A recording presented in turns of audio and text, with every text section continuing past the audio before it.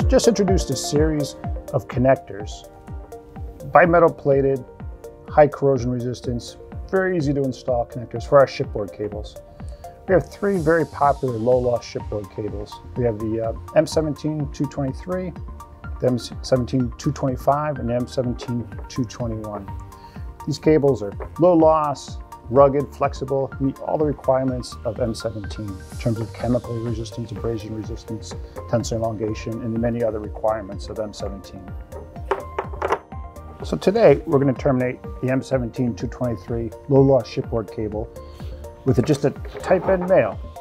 This happens to be a type N male with lock wire holes, specifically designed for this cable, bimetal plated, good corrosion resistance. So with any cable termination, starting out and getting a good cut on the cable is really important. This is our CCT03 cutting tool, spring loaded. All you do is just place it onto the cable, give it a couple inches back from the end of the cable, put your finger through the hole, and just spin it a few times. It'll scribe through everything. It'll leave the cable nice and round. At that point, we also, for these connectors, we have what we call these WSB boots. They're strain relief boots. They're also IP67 boots. You take a little bit of silicone lubricant, place a couple drops onto the cable, take the boot, get it started. Once it hits that lubricant, slide it back a little bit. Take your crimp ferrule, slide that crimp ferrule back. Take our CST-400 tool. Make sure there's nothing stuck inside one. Look inside one there. Pop that on until it stops. Start pushing down on that thumb switch and turning it. And once you bottomed it out, make an extra revolution or two. Keep it depressed and pull it. It takes that whole pellet off, takes the adhesive off. You flip the tool around, there's a little deburr tool there. Line that up with the center connector, a little back and forth.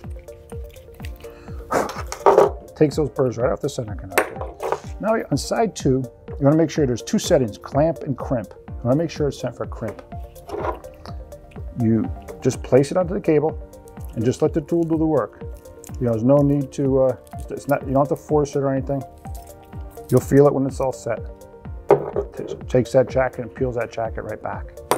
At that point, you just take the braid wires, you just fan them out a little bit. You take this spring finger, this has got a spring finger contact, beryllium copper, gold plated beryllium copper spring finger. Just get it started, nice snug fit. Give it an extra push and turn. That's those fingers riding up on the center conductor.